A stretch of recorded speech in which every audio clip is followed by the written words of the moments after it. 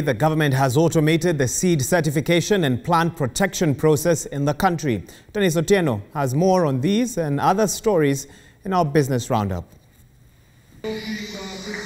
Kenya has digitized its seed system in a bid to provide farmers with quality inputs and weed out unscrupulous traders.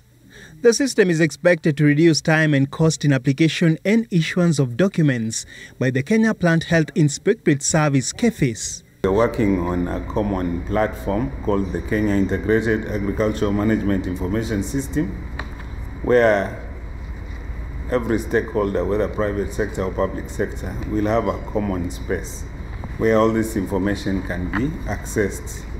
Kenya now becomes the third country in Africa after Zambia and South Africa to shift from the manual system to a digital platform. Elsewhere, the government has confirmed the second desert locust invasion in the country. Agriculture PES Amadi Boga confirmed the sighting of the pest on 9th November this year in the lower coastal area. Consumer goods producer Rekit Benkisa has launched a new bathroom cleaner as part of efforts to enable citizens battle spread of COVID-19. The company's country manager East Africa Sachin Verma says the new product will save users the trouble of combining various solutions in removal of stains. Thorough hygiene has been touted as key in fighting COVID-19 globally. And finally, the Kenya Wildlife Service (KWS) has launched a campaign dubbed Zuru to encourage domestic tourism in the country.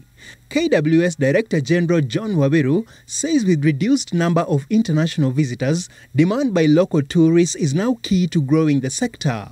Actually, the majority of the people, when you ask them, Kenyans, when was the last time you visited a park?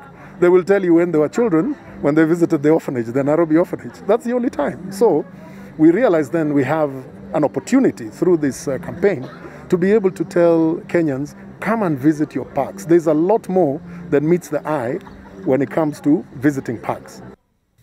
Dennis Otieno, Citizen TV.